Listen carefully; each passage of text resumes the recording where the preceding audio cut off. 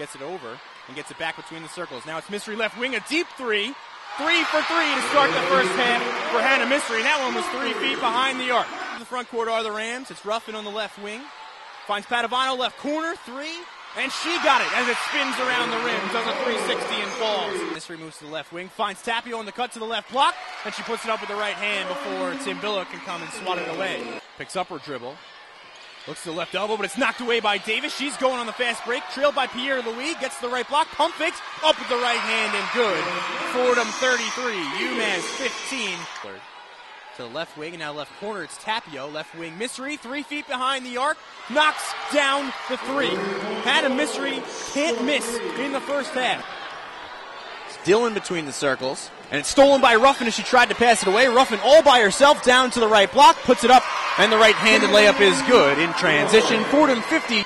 Dribbles herself to the top of the arc. Has a pick from Clark. Drives down low. Now kicks back out. Tapio left elbow jumper. And nobody around her. 20-point lead for the Rams. Padavano steps back at the foul line. Finds a cutting Davis right block. Puts it up with the right hand. And good off the glass with the layup. Now on the right wing. Under a minute and a half left in regulation. Zapai the right baseline jumper. And she sticks it a foot inside the perimeter. Fordham will be able to keep this one in the backcourt as the final seconds tick away. And we've reached triple zeros. And Fordham comes away with a 23-point victory. It's the Fordham Rams 65, the UMass Minutewomen 42. One-on-one pregame report is coming up next. You're listening to Fordham Rams basketball.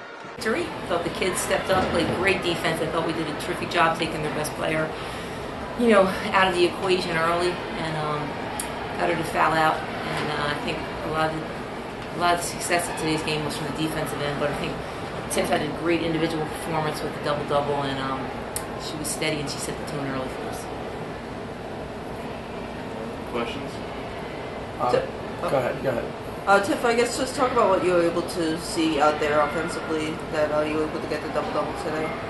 Well, most of them came from free throw line. I just kind of let the game come to me, and so, attacking the basket's typically what I do. So getting to the foul line and making free throws was pretty easy.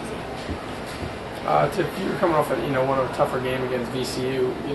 What did you do to kind of rebound from such a tough performance? I've talked to a lot of the coaches, and they've really helped me. I typically am my worst critic, so they really have helped me through that to really realize that the game is a game of runs and possessions, and I'm going to make mistakes. So it was just really my mental mindset. I tell her when she does something great, she's not going, yay, Tiff, yay, Tiff. So when she has a mistake, she can't be so down. One possession, move on.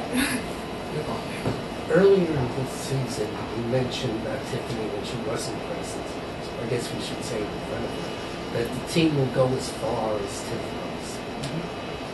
I said that early, yes I did. And I said that because I just felt that she had a quality of a great leadership, and that's like Tiff said, a lot of our conversations were first responsibility you have is as a leader. Regardless of how your game is going, you got to lead.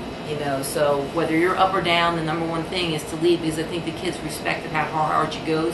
She's playing through some injuries right now, and they respect the fact that she's fighting through those injuries. And like I said, all the offense we're getting from Tiff. In her college career, she hasn't done that. And I think she always did in high school. She was Gatorade Player of the Year for 3 or 4 straight years, I think, in her state. 3 years. So I knew that she had the offensive, opportunity. But now that she's gotten comfortable with her offenses, I think she's been able to pick her spots of where she can read to pick up the extra points.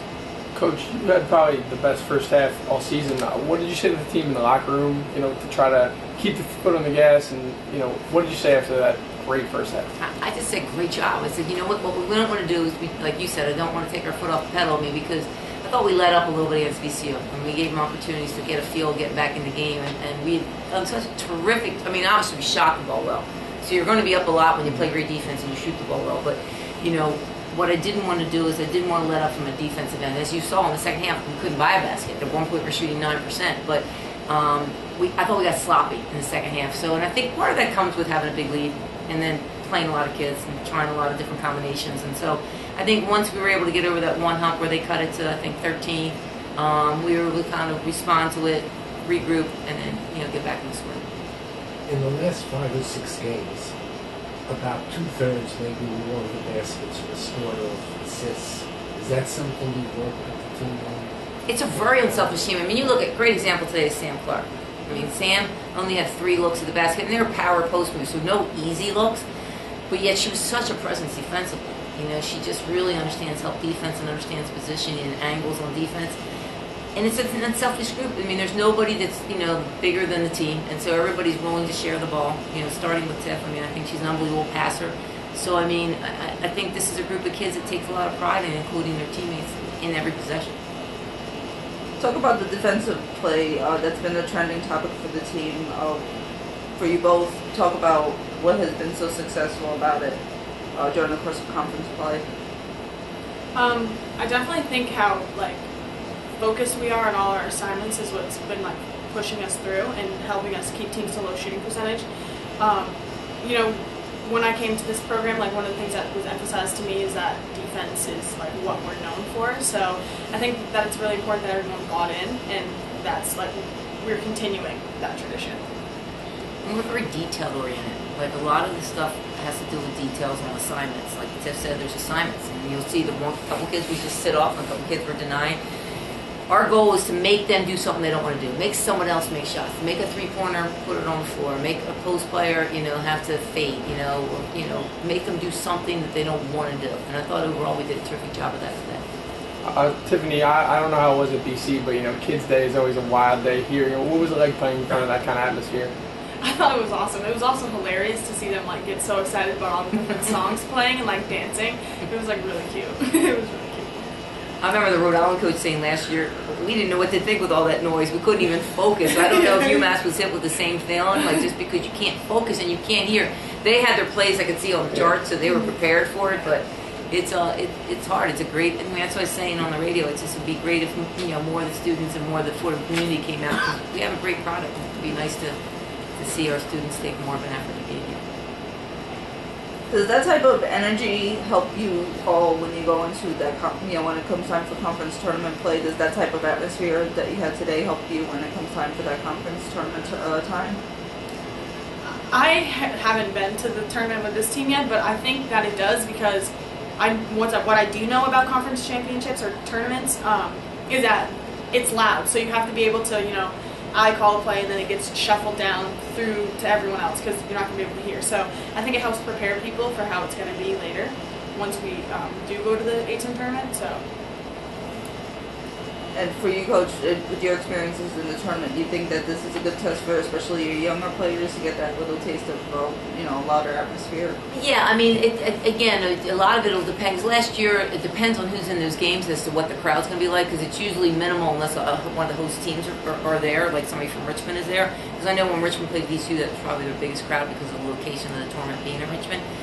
For us, when we get to that point, when you're on a neutral site, at that point, you just got to stay within the lines. We don't focus on any of that. That's why our out-of-conference schedule, we try to prepare through situations like that, so that when we get to conference tournament time, it's, us and everything within the lines at that point.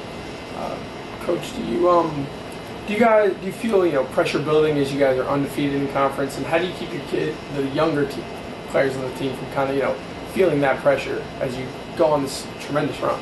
It's new territory. I mean, I want the kids to enjoy it. I mean, they've never been through this before. Never been, top team in the beginning.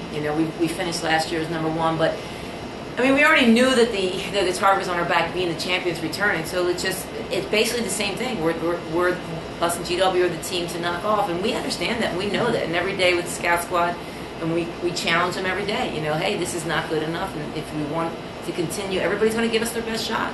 And it's kind of like I tell the kids, think about your biggest rivalry in high school. Think about who's coming after you. But you know what? To be honest, Matt, we've worked so hard to get to the point where we respect it, that we are the team to beat. For so long, we were the team on the schedule everybody wanted to play. Now, all of a sudden, we're the team that everybody is in fear of. It's not in fear of, but that they respect. So now, all of a sudden, they're excited, and opportunities to play us, and that's a whole new territory. And I want the kids to embrace it because they worked really hard for that. Any other questions? Tip for you as an athlete, how do you keep hungry during this stretch? Because, the team's doing really well, so how do you as an athlete continue to stay hungry and continue to keep playing hard? I think our team stays focused and hungry throughout this stretch because every drill and practice is really competitive, and we're all great competitors, and no one likes to lose. So, even in practice, you should see how physical and intense it gets. So when we get the opportunity to play against a team, especially a team that's coming after us, like, it's fun. We want practices to be so hard that the games seem easy. So everything we do in practice is pretty tough. Is that what affects how you do during the game? I think it Because does. the practices are so difficult. You're so used to it, and then bringing in the scout squad. I mean, it's ironic that today, we talk about that, and it's John Chaney's birthday, who's somebody that we use a lot of stuff from, the Chaney chart that we use a Chaney chart in practice, and today's, I'll be calling Coach Chaney later to wish him a happy birthday, and it's also Becky Peters, a former alumni, it's her birthday as well. So, I mean, it's just, we take great pride in making practices so hard that when we get out there, we can't wait to play against somebody else. Right. And the scout squad's good too. Yeah, and also in practice you're playing against your teammates, so they know all your tendencies and they know your basketball game inside and out. So they're taking away all your strengths. So then when you get to a game and things are open that they're not normally open in practice, it just makes it a lot easier. Thank you, everyone. Thanks, guys. Thank you. Thanks, guys. You.